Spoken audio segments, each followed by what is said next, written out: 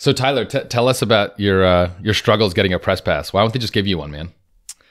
I know the word Kafka-esque gets thrown around a lot, but I think it really fits in this case.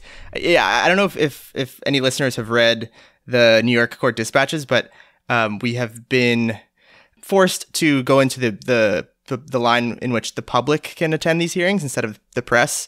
The hoi polloi. Exactly. And that's because we have not been able to obtain a press pass yet because of very gatekeepy, I would call it, draconian, I would also call it, requirements to obtain a New York City press pass, which require 6 live covered events in New York City, in the 5 boroughs, which obviously raises a chicken and egg question. How do you cover these events without a press pass first? And I think that paradox was by design to close ranks of the New York City press corps. Are you serious? You need a press pass to cover the live events, but you need to cover the live events to get a press pass? A bit. I mean, I could go to these events. A live event is anything with police barricades, court counts, but does Taylor Swift concert count? Well, it's funny you say that because we had briefly wondered whether Tyler should attend would-be Reagan assassin John Hinckley's concert, but it was canceled. Oh my God. Which, as you can imagine, I mean, you weren't going to do that anyway. Oh, I absolutely was. I was like, 2 birds, 1 stone. I have to see his famous second act. As you can imagine, in Brooklyn, it was probably going to be pretty well attended. He was also, I think, this would have been another draw. He was selling his cat paintings at the merch table, but unfortunately, it was canceled last minute. So, if anyone knows of another concert I can cover in New York, please drop it in the comments. I was also going to cover the Chelsea Manning DJ set in Brooklyn, but unfortunately, the tickets were a little out of budget, if you can believe it. I think Lawfare should do a new vertical where we just send Tyler to very esoteric, barely national security related pop culture events.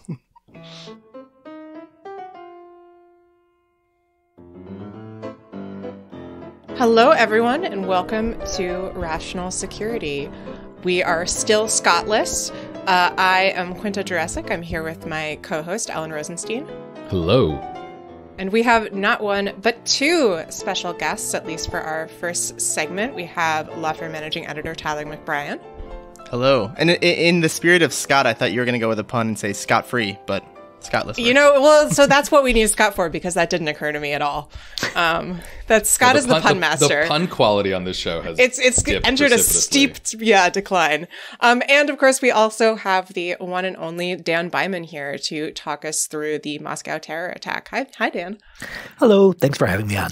It's always nice to have you come on and talk about cheerful, happy things. Yeah, and because I have a sunny disposition, my wife said it's kind of like hearing a terrorism briefing from a Goldendoodle. So it's, I picked an odd line of work for my personality, I think. Well, I think we have our episode title. You know what? Actually, honestly, that's actually very accurate. Actually, because you do have such a pleasant, you have an extremely pleasant affect. Oh my God! All right. That's so good.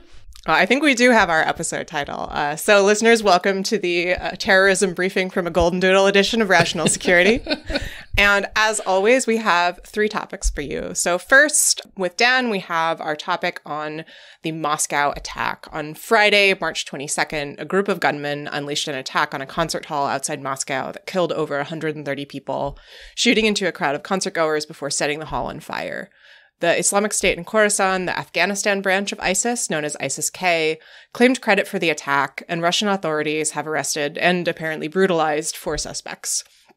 But the Kremlin, without evidence, has also continued to hint that Ukraine is somehow responsible. What does the attack tell us about ISIS-K, and what does it mean for the Russian government? We're doing musical themes for our next 2 titles because in Scott's absence, we're really struggling pun-wise. So, next topic, April come she will. After a brief delay, Donald Trump's hush money trial in Manhattan has been scheduled to begin on April 15th, the first of Trump's criminal cases to go to trial. Meanwhile, a New York appeals court threw Trump a lifeline, reducing his appeal bond in the civil fraud case against him from a whopping $500 million to a piddly $175 million. Will old Donny Trump be able to wriggle out of this jam once again? And last topic, come on, Aileen. Do you need me to sing it? Do you need me Go to sing for it, please. Come on, Aileen. There you go. I don't know the rest of the. I don't know the rest of the I actually song. listened to it in preparation for this and determined that I would not be singing. So thank you, Alan. That was a bit of a jazzy rendition, Alan. It's a cover. You gave it some swing. It's an a cappella cover by Alan. Come on, Aileen. Judge Aileen Cannon is at it again down in Fort Pierce, Florida. As she presides over Trump's classified documents case, motions are piling up on her desk without any sign of a ruling, and she issued a strange, convoluted order instructing both parties to, quote, engage with, end quote, potential jury instructions reflecting unusual readings of the Presidential Records Act in relation to the Espionage Act. Just what is Judge Cannon doing, and how, if at all, can Jack Smith respond? So for our first topic on Moscow, Alan, I will hand it over to you. So there's a lot to talk about, and we have an expert here with us. So I'm just going to go straight to asking Dan a bunch of questions. So Dan, let's take this horrifying attack sort of in its different pieces, and let's start with the perpetrators, the Islamic State of Khorasan, or ISIS-K. So who are they? Have we heard about them before, and why now? So ISIS-K formally announces itself in 2015. And we'll all recall that at that time, the Islamic State, the one based in Iraq and Syria that had declared a caliphate, that had really grabbed world attention. And it excited the broader jihadist community as well. And this had two effects. One is that a lot of people were just excited about the ideology, excited about the caliphate. But the other was that when you have divisions within groups, you have some people who are disaffected who seize on a new cause and say, that's what we're about, really as a power struggle. So in the Afghanistan-Pakistan region, which is, if you want to use kind of ancient terms, what Islamists would refer to as Khorasan, you had jihadists there who said, we don't like the Taliban, and we're dissatisfied with some of the other groups. We're going to latch on to this Islamic State label, and we like its ideology. And so it was a way of both putting forward a new message, but also challenging an old one. The group, for most of its history, was really focused on that area, on Afghanistan, Pakistan, and was largely seen as a regional group, even though it had ties to the Islamic State, which was a global group, or at least had global ambitions. So part of why the Moscow attack is of such concern is not only the horrific death count in Russia itself, but also because it may suggest that this group is going beyond a local regional threat to a much broader one, possibly including Europe, possibly even including the United States. So those are some of the concerns. So why is ISIS-K attacking Russia? What is the beef here? You can think of this as having three different components. For the broader jihadist movement, Russia has always been, if not at the center of the stage, at least close to it. So going back to the 1980s, which in the jihadist world is kind of ancient history, the anti-Soviet struggle was, really the core of what brought this movement together. In the 1990s and early 2000s, the number one cause for many years was actually Chechnya. And if you look at the 9/11 plot itself, a number of the attackers were motivated to join up with the jihadist world because they were upset by Chechnya. So Russia's very strong in general.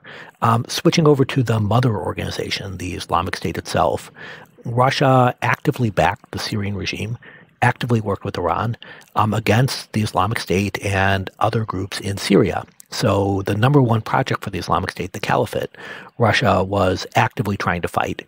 And a lot of the rank and file of the Islamic State, they had plenty of people from the Caucasus and from Central Asia who brought with them a lot of anger at Russia.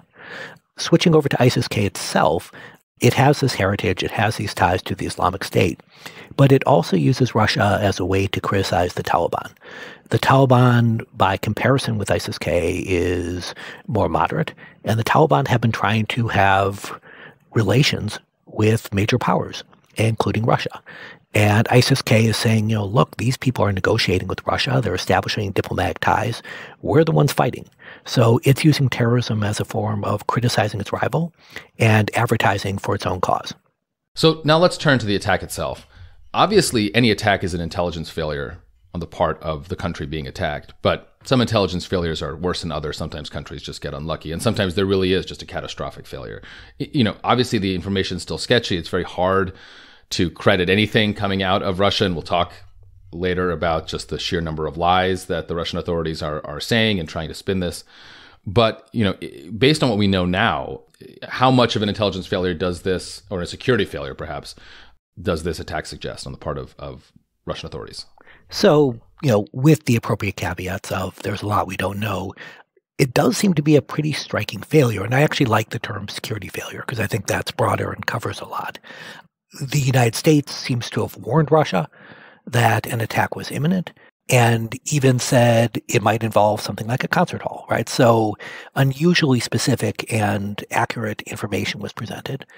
In addition, European states had been arresting suspects that seemed to have Central Asian links to ISIS-K.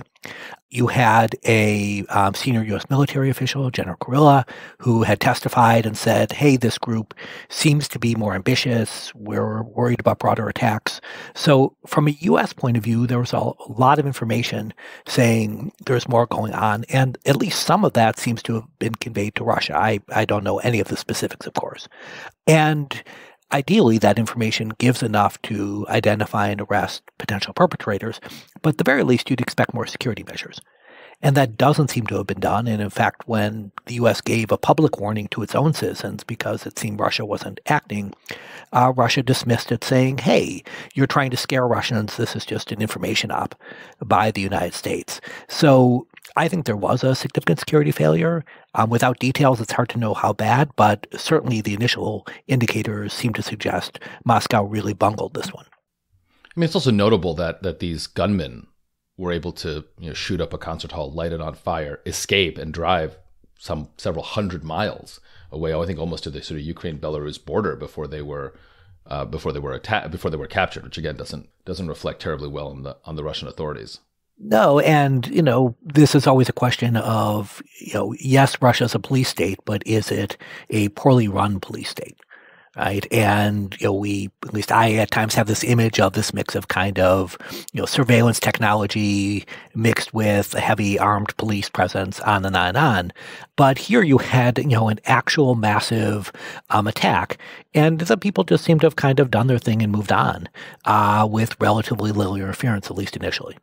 Dan, I'm really glad you're here. I think you're the perfect person because you not only know a lot about terrorism, but also about intelligence and perhaps even intelligence sharing. So I want to go back to the point about how the United States essentially warned Russia of an imminent attack. There's also reporting to suggest that the United States warned Iran ahead of the attack at the Soleimani Memorial. So I guess I have a sort of almost like Machiavellian question of why the United States would, I think some listeners would be wondering why the United States would warn their enemies about an imminent attack. Is it the enemy of my enemy? Is it this desire to enforce the norm of interstate conflict rather than non-state terrorism conflict? What do you make of those warnings? So the United States policy is what it calls a duty to warn. The duty to warn is based on the idea that we are involved in really a struggle of, I'll say, good versus evil, but that there's a basic line between attacks on legitimate targets, which might be military targets, might be, if you want, government very broadly defined, but at the same time, innocent people are innocent people. And that could be innocent people in Iran, it could be innocent people in Russia, it could be innocent people in North Korea. And that when U.S. is doing military targeting, it tries to think about that. But also when it comes to warning, it recognizes that some targets are off limits, and obviously a concert venue is one of those. So that's U.S. policy, and it's actually nice and idealistic, and it makes me feel good about being an American. This is not, hey, we're at war with Russia, so if their own people get killed, haha, that makes Putin look bad, therefore let it go through. There's a recognition that innocent life matters, and I'm glad the U.S. has this policy. I initially saw, after news of this attack sort of filtered out, a lot of comparisons to the 1999 Moscow apartment bombings. So for listeners who aren't aware, this was a pretty brutal bombing of residential apartment buildings in Moscow that Putin, who was sort of newly in power, used as kind of an excuse to really crack down on Chechnya in a incredibly brutal campaign. There's a lot of conspiracy theories, which may or may not be too conspiratorial, about whether or not the state was involved in that. But at the very least, it used that attack as an excuse. I'm curious, Jen, how you think that compares to this. My sense has been it seems the vibe seems different, for lack of a better word. The initial response from the Kremlin seemed kind of panicky and confused, and it took them a while to decide who they were going to blame. I think the sort of optics of having these 4 men from Tajikistan who do seem like they were involved in the plot, while also kind of saying like, yes, Ukraine and the United States were involved, is kind of confused and muddled. Would you anticipate that this would be used to sort of justify a crackdown or use of force in any particular direction? So the comparison is an interesting one, because Putin in some ways used those attacks to make his reputation. He seized on the attacks to double down on the war in Chechnya, and in contrast to previous leaders, actually made progress in Chechnya, did so brutally. I will say, as an aside, I actually believe some of the conspiracy theories that at least part of these were false flag operations. It's a little unclear if all of them were, but at least one seems to have been false flag operation. But yeah, it's not a conspiracy theory if they really are out to get you. Yeah, there really are conspiracies, right? And so, the conspiracy was real in this case. We have different theories as to why they did it. This problem was supposed to have been solved, right? Putin was supposed to have, defeated the terrorists in the fundamental sense. And part of his strongman image is he's the one that was able to crush these organizations. And as everyone knows, for the last 2 years, Russians have been kind of deluged with massive propaganda where everything is related to Ukraine and its Western backers. So to have a problem that was supposed to have been solved resurface, and then to have it in the context of Russia throwing all its resources at a different problem, is embarrassing. And I think that does create a muddle where there's a lot of, if you will, reality that points to whether it's ISIS-K or more broadly kind of Central Asian militancy versus the day-to-day of Ukraine.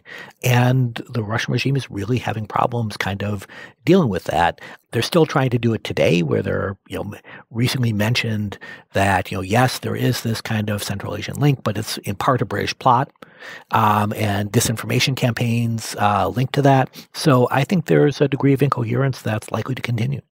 One thing I've been struck by is the brutal, even by Russian standards, response to the attack, specifically with respect to the 4 terrorists.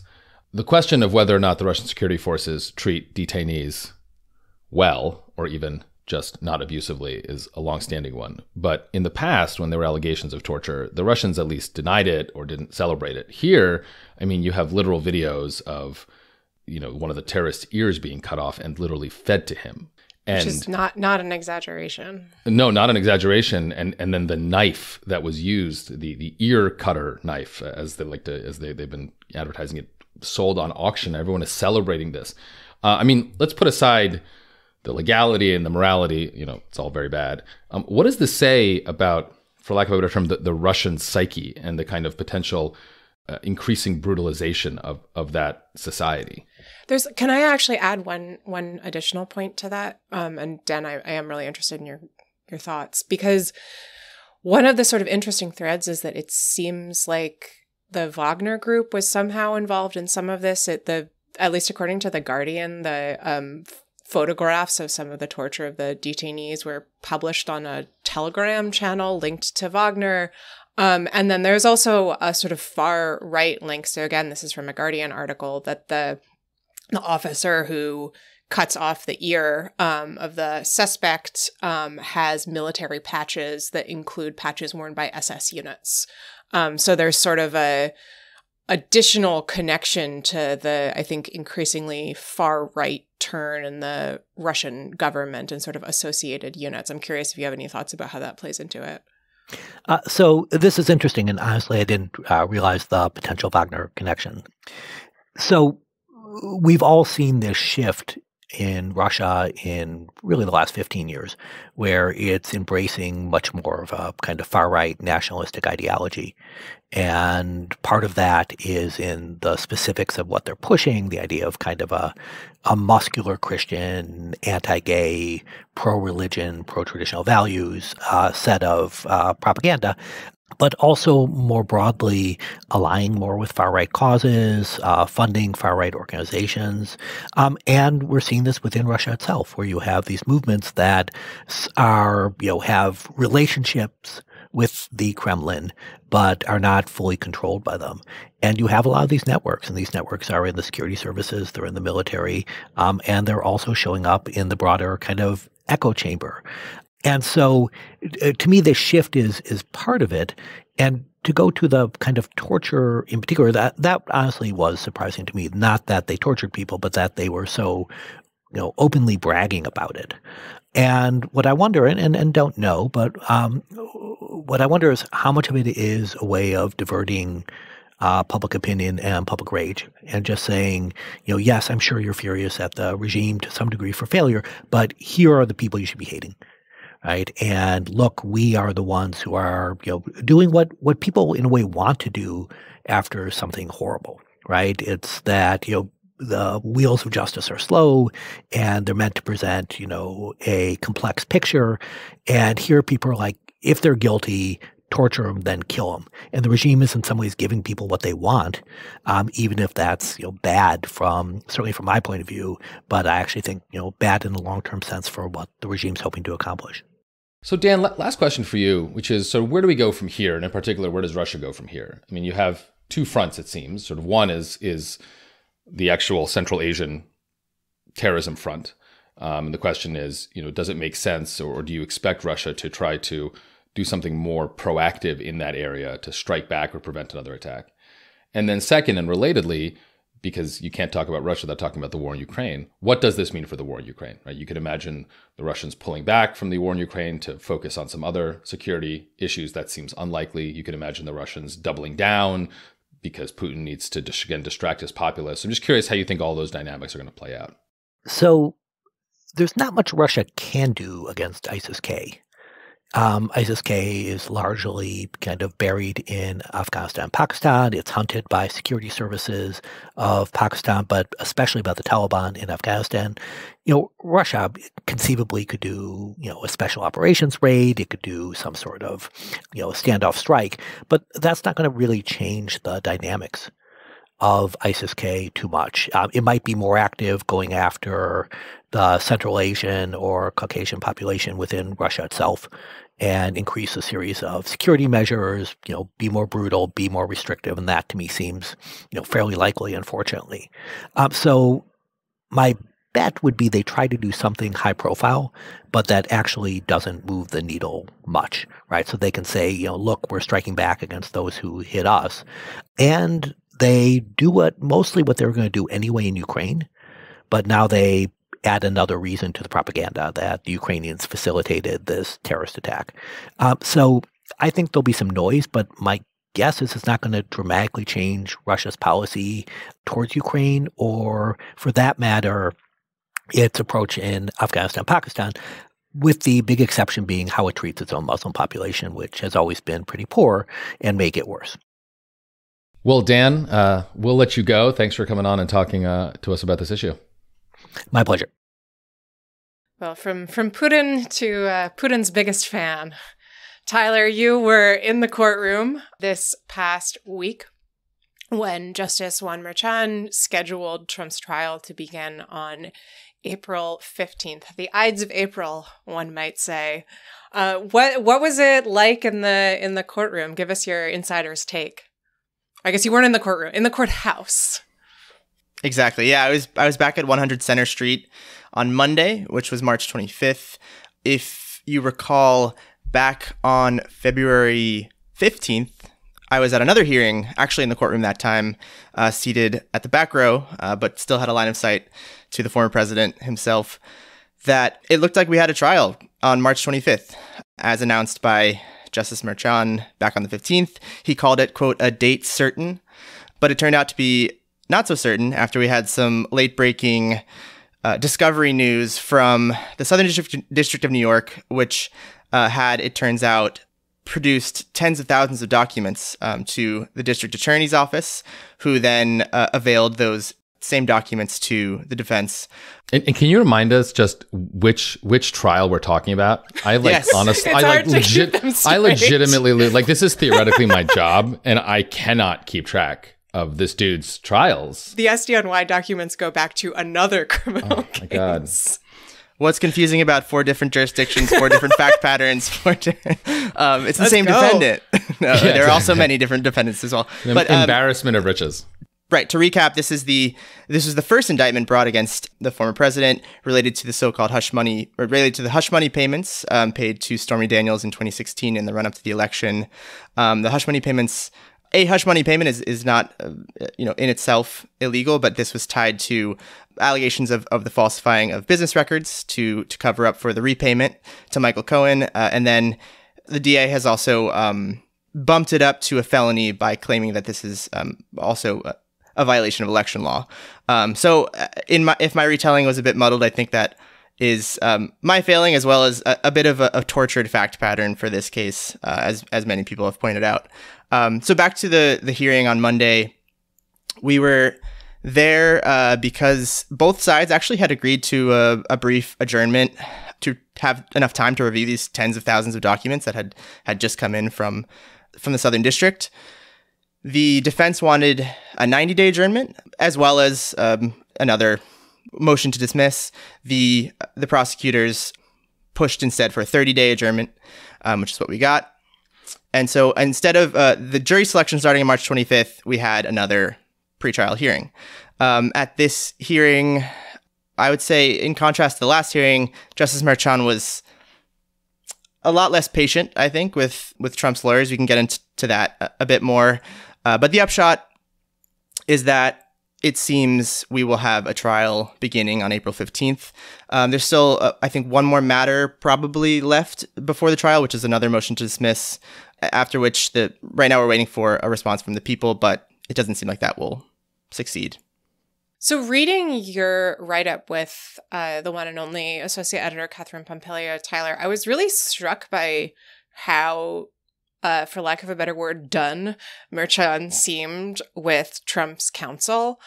He was pretty, snippy is too harsh, but he was out not of fucks, amused. Quinta. That's the technical term. He is just out of fucks. Yeah, he has was, no more fucks to give. He was not there for he was not picking up what they were putting down. Was that the vibe watching it live? Yes. I mean, he was firm. There were some similarities to the last hearing I went to on February 15th.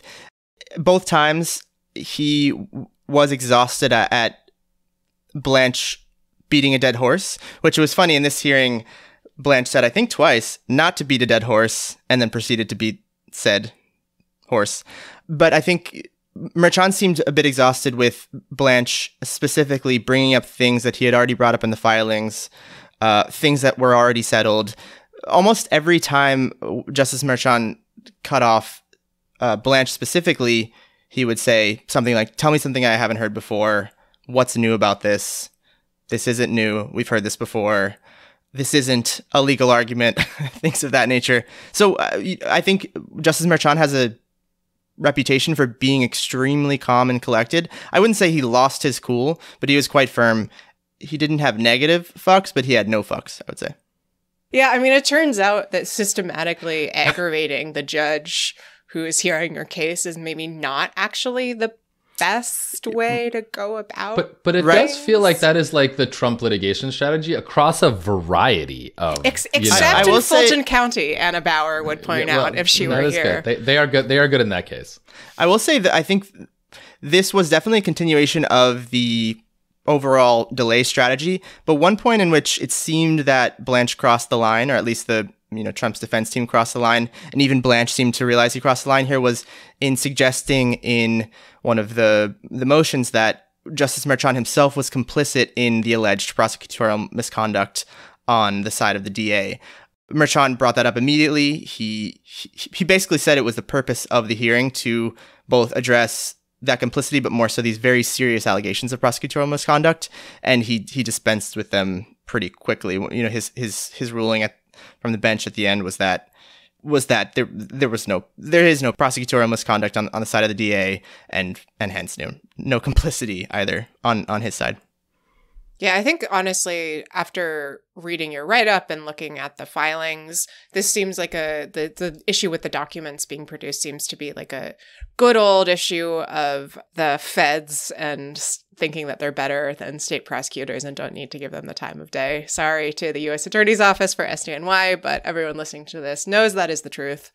They literally call themselves the Sovereign District of New York, so it does not surprise me that they took their sweet time in handing over these materials, which of course stem from the prosecution of Michael Cohen on the same basis for which Trump is now being prosecuted in New York, because time is a flat circle and we just go around and around on these Trump scandals. The Nietzschean eternal return exactly, of Trump litigation. Exactly. I will say, if I would not choose to do it the same way over again, were I given the opportunity. You are not the Übermensch. I feel like that's, we can all, or Übermenschen, we must conclude, right? Quinta, I will say, had you been sitting in the back of the courtroom, you probably would have shouted bingo, because we touched on everything. We hit Mueller investigation, we hit Russia, we hit, Michael Cohen. It was that did warm my little heart when I saw that in the transcript. So while I was in criminal court, unfortunately, I didn't have time to pay close attention to what was happening in civil court. So Quinta and Alan, I'm curious if you've been following the issue of the bond and the shrinking of the amount to a mere, as you said, $175 million. Yeah, I mean, it's so, okay. First off, I should say I'm hesitant to comment on this with too much confidence, because I think that one of the things that the New York cases have been plagued with from the beginning, as with the Georgia cases, is people who either write about or practice federal law kind of parachuting in and declaring confidently how state law works without actually knowing. And the New York courts are famously Byzantine and complicated. And so I want to begin with a note of humility that there is much that I do not know about how New York courts think about this issue of appellate bonds. That said, my impression, just from reading commentary, is that people who have practiced in New York and have, dealt with these kinds of cases were pretty surprised that Trump was able to get a stay from the appeals court, that they hadn't expected it. I did do a little bit of poking around in the New York code, and my understanding is that the standard for a stay is basically the same as the standard for federal injunction. So one of the factors has to do with potential irreparable injury to the party who's asking for the stay if the judgment is not stayed or enjoined. And again, note of humility, tell me if I'm wrong, listeners. After looking around a bit and having some conversations, my sense is that the court's reasoning may have been, and I should also say, we don't know, the reasoning wasn't sent out in this ruling. My understanding is that is typical for rulings from New York appeals courts, at least in the First Department on these kinds of issues. It's not, they just don't tell you why they're doing things. Is that part of it may have to do with the fact that a lot of Trump's net worth is bound up in real estate. And so if that real estate is seized by the attorney general, or if Trump has to liquidate it in a fire sale, that he then wouldn't be able to get it back for the same amount of money, or he would be left with an amount of money that is far less than it is arguably worth, because he would be selling it off under, sort of extenuating circumstances. You can kind of see the logic of that. My only concern with that is that everything I just said makes sense to me, except that you then end up with an outcome where if you do a fraud that's big enough with assets that are illiquid, you can delay the judgment on your massive fraud, which just seems like it can't be right. Yeah, I mean, it's an interesting, I think that's a fair complaint. But I think you have to remember the sort of the posture of this case, or the posture of the situation, right? You have a judgment, then you have seizure, right? But this has all been happening over a period of weeks or months, right? I think zooming out from this case, zooming out from Trump, zooming out from all of this, right? The law likes to take its time. Like, the law would prefer to take its time and get things done right than do things extremely quickly. And so, yes, while I agree with you, Quinta, that there's a little bit of a moral hazard or a kind of perversity that just because of the nature of the assets you have, you can get more favorable treatment. I don't think it is crazy, despite as much as, how much I would love to see Trump bankrupt. I don't think it's crazy to say, look, this is a really big ruling. It's a really big verdict. Who knows if it'll stand up fully on appeal? There really is potential for irreparable harm. And whether or not this gets done, whether or not his assets get seized now or 6 months or a year from now, does it matter that much in the perspective of justice, right? Given that we also don't want to do irreparable harm to a defendant. And I think, the thing you said, Quinta, at the top of your comments, which was we have to always be very careful to try to step back from the specific case at hand, and in particular, the political dynamics, right? There's something a little bit unseemly with everyone getting angry at courts for not, throwing the hammer at Trump soon enough for it to affect the election. And there's always that sort of unspoken thing that people who don't like Trump want. And I'm very sympathetic. I understand that urge, right? I understand that urge. The Mueller report wasn't able to get him. Impeachment wasn't able to get him. He has a 50-50 chance with Biden. He's the Republican frontrunner. Maybe the courts can solve this problem for us. But I do think it's really important to be really disciplined and step back from that. Now, one thing to argue against myself for a moment is one thing that also has happened very recently is that Truth Social has gone public. So Truth Social is, of course, the largely unsuccessful, quite small, crappy social network that Trump started. The only thing it has going for it is the very clever, in an Orwellian sense, idea of you truth things, which is, of course, on Truth Social is mostly lying. It's really good. I have to say, you gotta hand it to him. That was good. And then you can retruth, which is there's another layer there, which is great. If you disagree, it's called alternate truthing. It's not, but it should be. So the IPO did extremely well. It didn't, it came down from the highs of the first day of trading, but it still leaves the company valued at around like $12 billion. And because Trump has a huge stake in Truth Social, he is now, $4.5 billion. That is the value of his stake in the company. Now, a lot of kind of business people and analysts are extremely confused as to how in the world Truth Social could possibly be valued at $12 billion. It's a tiny platform. It has 500,000 active users, which is literally nothing. It does not have good advertising revenue. Its infrastructure is crap. So it does seem to be that this is currently being sort of, maybe artificially is not quite the right word because, things are worth whatever the market says they are, but it's being propped up by people's support for Trump and their desire to help him, not so much their valuation of the company itself. So, who knows how long that $4.5 billion stake of Trump's will last. I do wonder, though, and again, I'm not, I'm not an expert in this at all, but Trump is a lot richer now than he was a few days ago, and it's a lot easier to sell a bunch of stock than it is to liquidate a bunch of skyscrapers. So I don't know, maybe this has all changed now. Yeah. So a couple points. So first, again, I will cite here to someone who actually practices law in the First Department in New York. How refreshing. I know. Who indicated that the schedule from the First Division Appellate Court in New York is such that they're going to hear argument on Trump's appeal of the civil judgment in September, and that they'll likely have an opinion within the month. So we will find out what happens, right? This is only a stay. It's not overturning the judgment. Are you saying we're going to get into what is the black hole of political yeah. doom? The chasm I don't doom? know, right? Maybe they could decrease the judgment. It seems like that may be what they were thinking in staying it. It's really hard to say. So the second point is he still does have to come up with $175 million for the bond. It seems like probably more than that if he wants to use a bond company. The estimates that I saw suggested that he probably needs to pony up around $200 million. I think there's a big question about whether or not he has that on hand, given that he posted or he pledged $100 million in collateral, according to the New York Times, for the bond in the Carroll judgment, which was $92 million. This is so much and money. he's going to defame her 10 more times in the next week. Exactly. I mean, this guy can't collateral stop. estoppel, baby. Let's go. It's amazing. And so I think, we have 10 days from when the appeals court ruled to actually see, so 10 days from Monday, to see whether or not he's able to come up with this $175 million, which I don't think is a given, in part because, Alan, to your point, I should say, I do not understand SPACs. I try to stay away from them. I have avoided the Truth Social story. It's confusing to me. I don't like it. It upsets me. But my understanding from people who do know this kind of thing is that the problem now is that Trump has all of this money in his stock, but the stock has value because what the company is selling is that Trump owns it.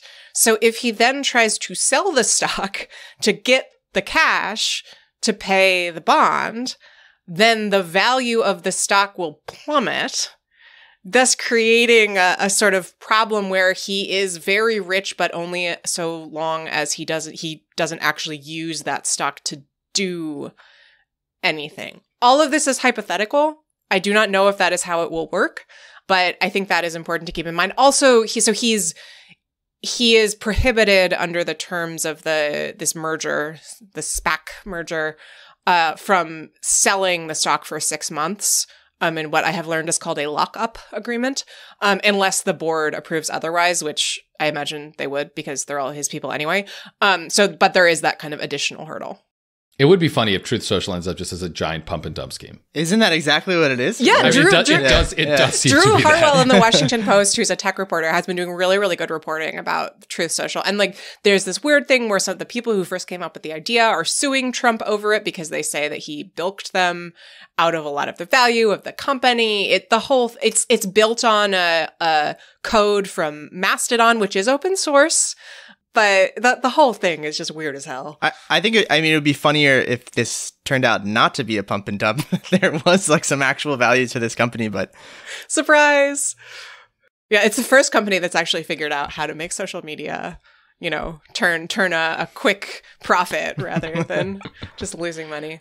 Lawfare's got to start its own social media company. Never. One question I had, as we kind of think about the case itself, and maybe this will become clearer once the trial actually starts, and certainly once we have a verdict, is how important is this case? I mean, I think everyone recognizes, even the people who think this is a legitimate case, that this is like hardly Trump's greatest sin. Like, this is not why Trump is a threat to American democracy, right? But, it is what it is. And because of a variety of wild events, including one we'll talk about in the next segment with respect to the Florida documents case. This is the case that's coming first, right? For better or for worse. How are you all thinking about what this case will mean more broadly? And let's just talk about Trump's political standing, because I think that's kind of the most obvious question to ask. One thing that I've been really struck by in the polling around Trump and around the Republican nomination is the number of people who voted for Trump in the various primaries, but then said something like, if Trump is convicted of a felony, they would not support him. Okay. It's hard to know what exactly to think about that question. People are thinking about a hypothetical here. It's also, are all felonies equal, right? I think it's a kind of a big difference if Trump is convicted for trying to overthrow the 2020 election than he is for falsifying business records to pay off a porn star. So I'm just curious how you're all thinking about, this trial in those contexts. Yeah, look, I will say I have always been kind of a cheerleader for the importance of the Stormy Daniels issue, which is separate from the specific way that Bragg has brought the case. But look, like I'll pat myself on the back. I wrote a couple articles with Bob Bauer and Lawfare back in the day when all this was first unfolding, when we were learning about it, arguing that making this hush money agreement with Stormy Daniels and then covering it up, including when he was in the White House, constituted an impeachable offense. And I went back and looked, and I published an article in The Atlantic when Trump was first charged, and the title of it is "This is Actually Quite Bad," which I think is pretty good. I did not come up with that title. Thank you to my editor. But I think it's a pretty good expression of how I feel about it. I think that what Trump is alleged to have done here is paid money to cover up a piece of negative information about himself, violating campaign finance laws in the process, in order to deprive the public of relevant information about the character of the person they were choosing to be the president. And then continued to lie and pay back that money and continue that campaign finance violation, at least under federal law, well into his time in office. I believe the last check was cut in December 2017, I want to say. I think that speaks directly to who he is as a person and what kind of leader he is. I think you can draw a pretty straight line between that and the sort of willingness to engage in shenanigans around election integrity in 2016 and 2020 and what we're now seeing in 2024 and sort of, do anything to win. And I also, and this is a thought that this is something I have been meaning to flesh out more. If you read the documents in the New York case, one thing that is worth reminding ourselves is just how tightly this whole thing is tied to the Access Hollywood tape. And what I mean by that is that Trump, according to prosecutors, what happens is basically Stormy Daniels comes forward and says, hey, I would like somebody to not talk about my relationship with you. Trump says, yeah, sure. They delay it on the grounds that we can just push it past the election and then it doesn't matter. Like they're not actually planning on paying her. Then the Access Hollywood tape drops. And then immediately after, Trump and Cohen, again, according to prosecutors, are like, oh, no, we actually really need to pay her. And then it kind of unspools from there. And so I think this is also relevant to the extent that a lot of Trump's appeal is this kind of posturing of masculinity and of freedom to treat women poorly that was on display in the Access Hollywood tape that he kind of got a pass for and that he won the election. And so I think it is relevant in that sense, too. It directly has to do with his treatment of women. Now, does any of that mean that he is criminally liable for misrepresenting his finances and business records? Not necessarily, no. But I do think it is important to keep in mind when we're thinking about this case. Like, I actually don't think it's as sort of piddly and insubstantial as many people claim. Tyler, what do you think? Yeah, I agree. I think it is a great political counterfactual, and that has hung over the hearings I've attended so far, that the implication exactly what you said, where, it had the Stormy Daniels news come out at the same time as Access Hollywood, would that have tipped, public favor sufficiently against Trump that he wouldn't have won the election in the first place in 2016? It's a great question. Again, if it's not really a legal one, so I'm not sure, but I think it does give this case more weight. Everyone agrees it's important, I think, but whether or not it's only important because it may be the only case going to trial before the election, I think it's more important than that. And then, Alan, to your point about this polling, I've also been thinking about it. How many points of support he drops after being convicted of a felony, if he's convicted of a felony. I agree. Not all felonies are the same, and I think not all jurisdictions and impressions of who's bringing the case against him are the same. So I think a lot of parts of this case, wouldn't deter Trump supporters. So it's in New York. He can't get a fair jury in Manhattan because they're all libs. It's brought by a. He did say he wanted to move the trial to Staten Island. Right. Exactly. And it's brought by a DA, a black DA, who may be seen as illegitimate to some Trump supporters. So I agree that it's right to question it's right to disaggregate that polling into like which felony, which case, etc.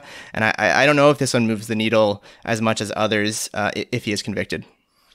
Well, going from a case that is about to happen in a matter of weeks to a case that may never happen, may happen at some point, who knows? Throwing up my hands here.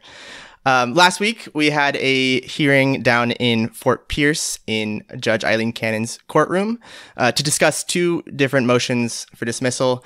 The first one was regarding a statute in the Espionage Act in which Trump argued that it was unconstitutionally vague, that around the meaning of unauthorized possession. That one we can set aside because Judge Cannon dismissed it. The other, she has yet to rule on the merits. This one is regarding Trump's interpretation of the Presidential Records Act, which in his telling, this is an interpretation we've heard before, was that essentially he was allowed to retain the documents at Mar-a-Lago by deeming them personal documents rather than the property of the federal government. Instead of ruling on that one, she instead issued a bit of a head-scratcher order asking or rather ordering both sides to issue jury instructions based on these two differing interpretations of the PRA. So I want to end there, and I want to go to Quinta first. As many people have read, legal experts are scratching their heads at this. There seems to be a bit of a cart before the horse element. Could it be interpreted that Judge Cannon just approaches the law like jazz? She's a bit of a maverick. She's the Miles Davis of federal judges. Or is there something to be said here for the confusion surrounding this order? What do you make of it? I just have an image of that scene in Anchorman where he plays jazz flute. Yeah, there's a jazz flute hidden up her large judge sleeve. Okay, sorry, Quinta, to you. Well, now I don't know, man. Alan, you are the only one of us who has practiced law. I read this order and I could not figure out what she was asking them to do. And my impression from seeing a lot of lawyers post about it on social media is that no one has ever seen an order like this. So what she's asking them to do is she's asking the parties to engage with potential jury instructions having to do with the legal interpretation, not typically a matter for the jury, of the Presidential Records Act in relation to the Espionage Act, which is basically like the second option is essentially, can Trump declassify things based on vibes? I mean, I've just never seen anything like this. Like, I haven't even seen a good version of an order like this. Have you, Alan? I have not. This is extremely weird. I mean, it's weird. It's so weird. It's weird across a number of dimensions, right? So first, it's weird from the timing perspective. Like, why would you start asking people to draft jury instructions when there are so many other things to deal with, including basic questions like, what is the law that applies? Two, why are you potentially asking juries to opine on these legal questions? And third, this isn't that hard of a legal question. Like, the Presidential Records Act and the issue of classified information are just, they're different issues. The Presidential Records Act is about the president throughout the course of the presidency creates a bunch of records, the vast majority of which are unclassified, right? They're just like the random records of the White House, and they're supposed to go to the archive. Well, so it's weird in two ways, right? So first, it has nothing to do with classified information. And second, the point of the Presidential Records Act was largely to make the president give more stuff back to the government, not to encourage the president to keep stuff. Now, it is true that the Presidential Records Act allows the president to keep stuff, but the whole idea is the president has to specifically state what he's keeping. But he's keeping stuff as personal stuff. He's not keeping stuff as declassified stuff. They're just totally separate issues. So you have like a bunch of weirdnesses. And the problem, the meta problem with all of this, and the meta problem with covering Aileen Cannon, who honestly, I was going to say covering the case, but honestly, there's nothing that interesting about this case anymore. Covering the case is just covering Aileen Cannon. Like, she has violated one of the key rules of being a judge, which is making yourself the story. Like, the canon is so much more interesting than the case itself at this point. District court judges have an enormous amount of discretion in how they run their cases. And that discretion is both a matter of kind of culture and tradition, but it's also because running, every case is different, and you really just do need at some point to give a lot of day-to-day power to the judge. Because of that, any one particular weird decision that Cannon makes, you could probably explain away. And this is a somewhat sui generis case just because of the nature of the defendant. So I think one would always expect there to be some weirdnesses. But the problem is you stack like decision after decision after decision after decision together. And it's a very weird layer cake of badness. First, I will say no one understood Miles Davis at first when he started doing his thing, but no. She's ahead of her time. And I think it may have been Miles Davis who famously said, maybe it was Charlie Parker, but it was one of the greats who said, if you play the wrong note, just play it again, louder. And that honestly That's a great point. Feels like what Cannon's judicial philosophy is. Miles Davis could not be reversed by the 11th Circuit. Exactly. Well, I guess but my real question was, you mentioned that a lot of these orders can be explained in some way. What is there a generous interpretation of this specific order, or is this just the weirdest one we've seen? I don't think so. I mean, challenge accepted. I can devil's advocate well, anything. Can I set out my case first, and then you can devil's advocate me? Okay, there are two versions of Judge Cannon that I want to argue against. There's one where she's like a good faith actor just doing her best and we're all just bringing her down. She's ahead of her time. We don't appreciate her. There's another where she is an evil genius, super hack, who is doing everything to make things easy for Trump. And I don't think that either of those is right. And the reason is that, so on the first thing, some of the stuff she's doing is just like so weird that it does not strike me as the behavior of an honest broker. And what I mean by that is stuff like this bizarre order about jury instructions, which, by the way, it's worth setting out. Our Lawfare colleague Roger Parloff has written and podcasted about this and has a great explanation that's more cogent than anything I can offer. The questions about the Presidential Records Act that Cannon is raising here are basically based on a single aside in a hearing before a DC district judge over a request by Judicial Watch to get a hold of some records from Bill Clinton. This is like fantasy law. This is not real law, but she's taking it seriously, and no one's ever like, I don't know what kind of an order this is. So I don't think she is an honest broker. Or I don't think if she's trying to play it straight down the middle, she's not very good at it. That leads to my second point, which is that if she was an evil genius, like, I just don't think she would be making all of these weirdo orders. Like, if you're a district judge and you really just want to screw the government, there are a lot of things you can do, right? You can set things up so that it's impossible for the government to, you can impanel the jury, and then so double jeopardy attaches, and, then take your evil genius action so the government can't bring the case again, right? There are all kinds of clever things you could do. She's not really doing those. She's just doing weird stuff, which leads me to feel that she is not very good at her job. For whatever reason. She can't write also. That's another thing. Like, the order, it is incomprehensible. She cannot write a sentence. She's just not very good at her job. And I think is, scared of Trump, wants to help him out, is bending over backward for whatever reason. I don't know. But clearly she has a bias in his direction, and yet is sort of not quite clever enough to figure out how to rule for him smoothly. In a way that doesn't attract attention and potentially the ire of the 11th Circuit. So, Alan, tell me why I'm wrong. Yeah, no, you're not wrong at all. I mean, to be clear, when I said that I can devil's advocate this, it was I can devil's advocate that she's not a wholly bad faith actor. I can't devil's advocate that this makes sense. I mean, I think the best thing you can say is that, and I think, David Latt, who writes a great Substack about all things legal, has had this really good reporting, sort of really thinking, in I think a very generous but still critical way about Aileen Cannon. I think she's overwhelmed.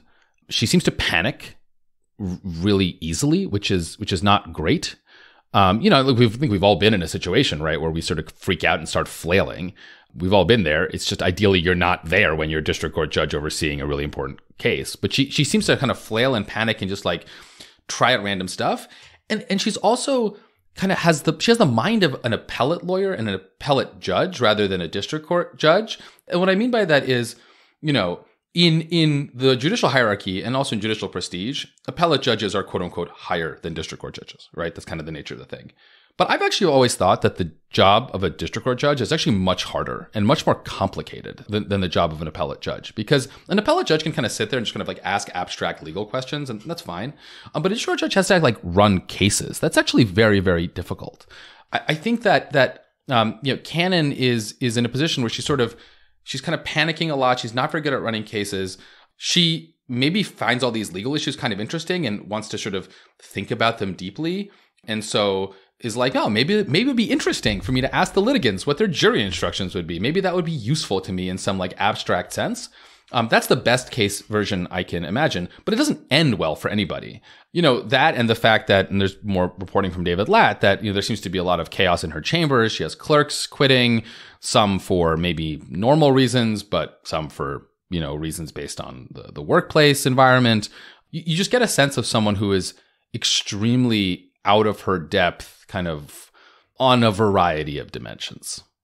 So the question, I've been joking about the 11th Circuit. The question of whether they would take her off this case is like probably not, just because that's a very extreme remedy and Jack Smith would have to... We're getting there. Yeah, well, Jack Smith would have to decide to pull that trigger, too, which I think could backfire enormously if you try that, and then the appeals court is like, nope, you're stuck with her. Yeah, you have a very... talk about pissing off the judge in your case, right? So you really want to keep your powder dry there. On the other hand, they've already slapped her down once before. And I kind of feel like if they took her off this case, like, that would be a blessing for her. Like, just end the suffering for everyone involved. She is trashing her judicial... I mean, I can't speak for state and local judges, but I think within the federal bench, I don't think there's anyone with a like literally worse reputation at this point than Judge Cannon. And I think she knows that, and that can't feel good. Well, I think that's actually really important for understanding the clerk issue. So let me say, all I know about this is what David Latt has written. This is total speculation, but there has been reporting in recent years about how incredibly abusive some judges can be to their clerks. Not all, but some. So, and the conduct on Cannon's part that Latt describes, like, given that context, I would say, I don't know, I read it and I was like, this is kind of standard issue bad boss behavior. Like, it's not good. I could see why you would want to leave a job if a boss sort of was disrespectful of your time, worked you really hard, et cetera, et cetera. But in the realm... But clerks don't leave for those reasons. Yeah, so clerks do not leave. And if you read some of the reporting in recent years about, I'm specifically thinking of the Ninth Circuit here, conduct by Judge Kaczynski and Judge Reinhardt, I can both sides it, that... Proud of you. Conduct that clerks put up with in terms of just like abuse, disrespect, sexual harassment, and did not quit. Like, it can get really bad. And so I think that the difference here is that in the cases of Judges Kaczynski and Reinhardt, for example, those were both very powerful, well-established, well-respected appellate judges who had reputations of being able to, potentially get you a spot on this as a Supreme Court clerk, which is highly, highly, highly coveted. Judge Cannon is setting her reputation on fire. And so I think... can I ask you just a quick follow-up to that? Would then the reverse of that be true? Could that then also like hurt a clerk's future prospects potentially? If they had Cannon on their CV? I don't know if anyone would necessarily hold it against you, but it is true that you go into having a clerkship with a federal district judge. That's like a prestigious thing. Yeah. But then it turns out that judge is now the judge that everyone laughs at. That's less prestigious.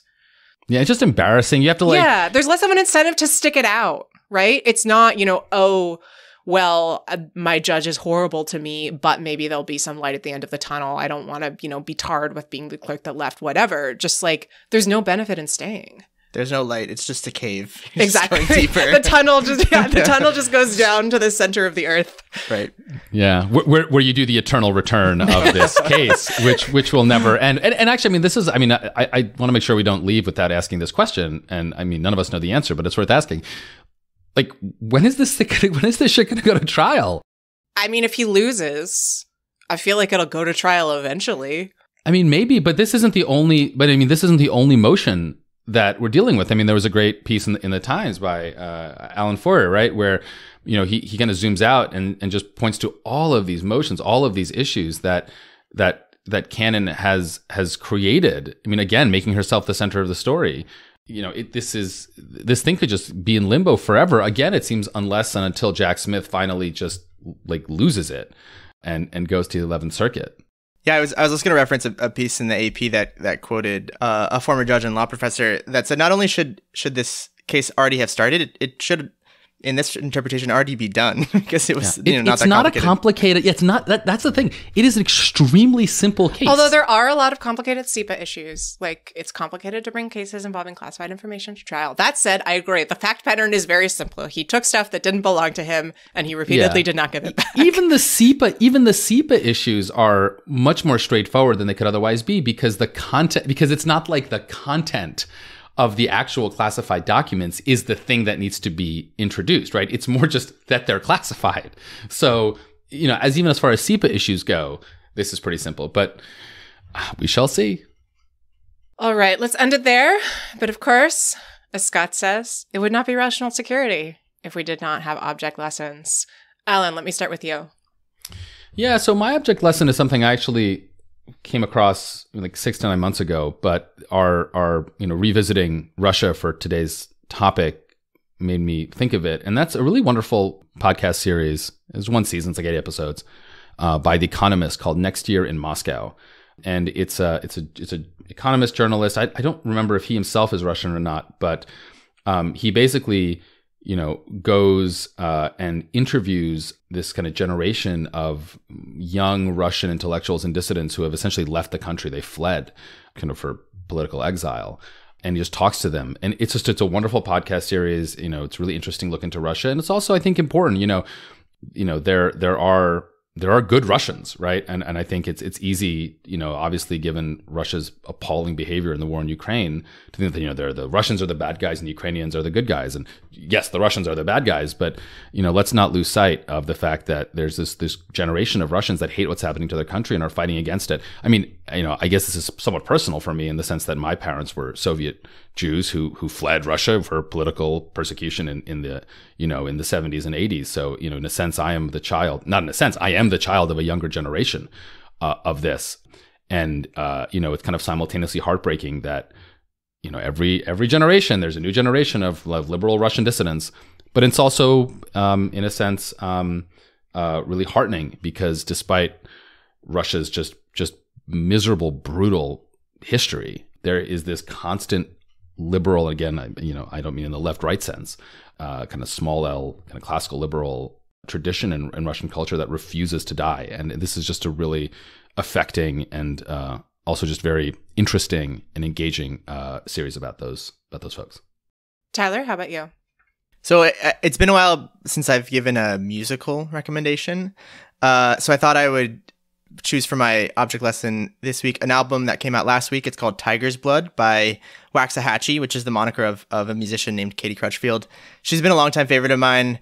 She had her older stuff, which I also love, is more of like lo-fi folk.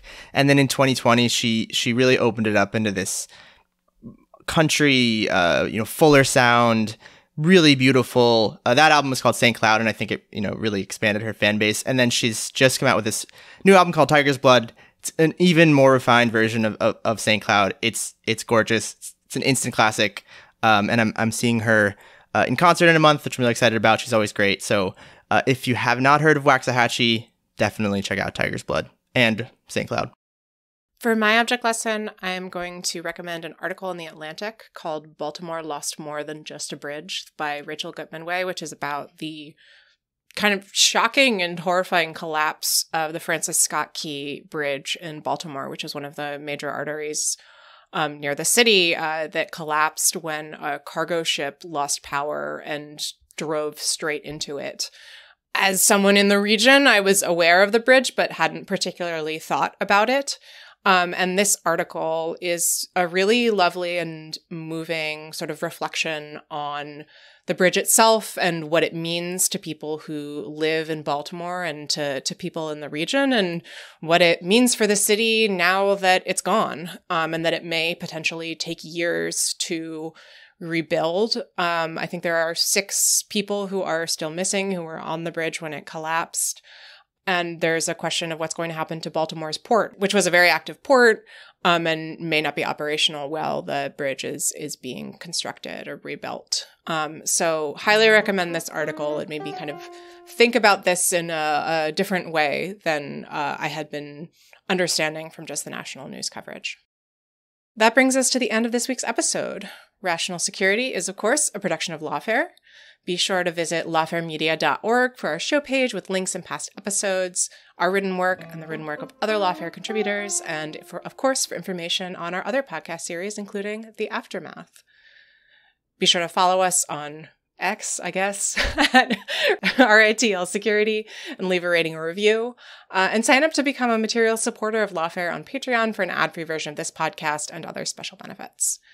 Our audio engineer and producer this week was Jay Venables of Goat Rodeo, and our music, as always, was performed by Sophia Yan. And we're edited, of course, by the wonderful Jen Patja. On behalf of my co-host, Alan, and our special guest, McBrien, and our special guest, Dan Byman, I am Quinta, and we'll talk to you next week. Until then, goodbye.